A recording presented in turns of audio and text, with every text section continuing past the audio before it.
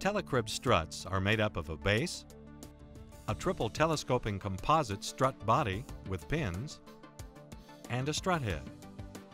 Prepare your strut for use by attaching the base plate to the bottom hole in the strut with a steel base plate pin.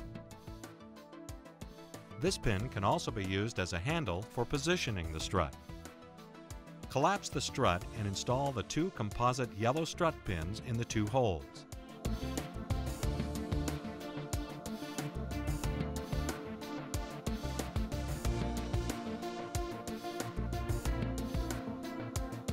Attach the Combi-head by pushing in the spring button and snapping the head into the strut until it locks. To extend a strut, pull the two yellow pins. As you pull the strut head, the strut will extend. The safety interlocks will prevent the strut from coming apart and provide the required strut overlap. Should an interlock fail due to abuse, an orange safety warning bar will appear. Never use a strut with a safety bar exposed. Pin the sections together in the top hole of each section with a yellow strut pin. The lower hole is for pin storage and double pinning. Do not use this hole when using a single pin. If you're short on yellow pins, a steel base pin may be used as a strut pin. In extremely rare cases, you may need to use the strut under higher than normal load conditions.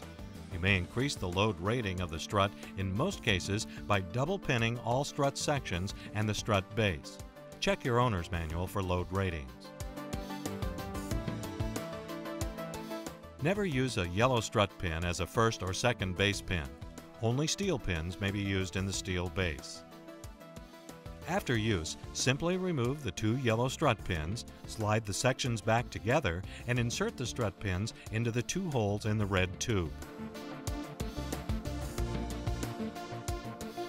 To remove the Combi-head, push the spring button and pull the head out of the strut. The strut is easily disassembled by removing the base and sliding the sections out the bottom of the red tube. Reassemble the strut by aligning the sides with the large pinholes and sliding the sections together. TeleCrib strut interlocks are an important safety feature that align the pinholes and prevent overextension of the strut. Normal care should be taken not to slam the struts out against the interlocks. You should not carry the struts supported by just the interlocks. Insert the strut pins and then carry and use the struts.